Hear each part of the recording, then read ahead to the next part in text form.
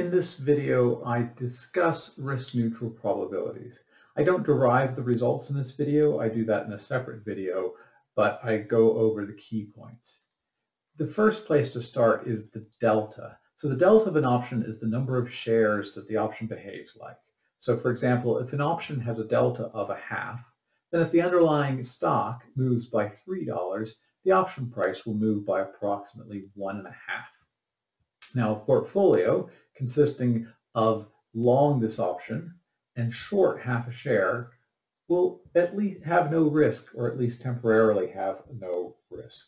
Effectively, we become indifferent to whether the stock goes up or down. Now, risk-neutral pricing depends on creating a portfolio that over a small period of time has no risk. If we're long one option, we can sell delta shares and create such a portfolio. Note that if delta could be positive or negative on any option, and selling negative shares means buying them.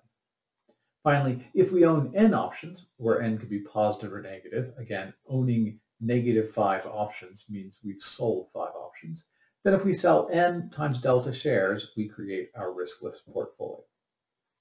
Okay, so let's go through our assumptions. We're going to assume we have a stock trading at S at time t with 2 possible values at time t plus delta t. If the stock goes up, the stock is trading at S times U. If the stock goes down, the stock is trading at S times D. Now let's say we have a general derivative and we know its price at time t plus delta t. So either the derivative is worth D sub U if the stock goes up, or it's worth D sub D if the stock goes down. Now what we're trying to find is D, the value of the derivative at time t. We define the risk-neutral probability. As I said, I derived this elsewhere. So the risk-neutral probability P is e to the r delta t minus D, all divided by U minus D. And we interpret P in the following way.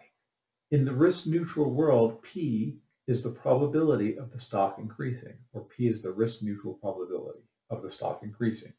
And 1 minus P is the risk-neutral probability of the stock decreasing. And we have the following result, which is that D, the value of the derivative at time t, is equal to P times du plus 1 minus P times dd, all multiplied by e to the minus r delta t. We can recognize this as looking like an expectation using these probabilities. And we say the value of the derivative is the expected payoff in a risk-neutral world discounted at the risk-free rate. Now these formulas, the formula for P and the formula for D, depend on being able to create this riskless portfolio. This riskless portfolio is created by computing the value of delta.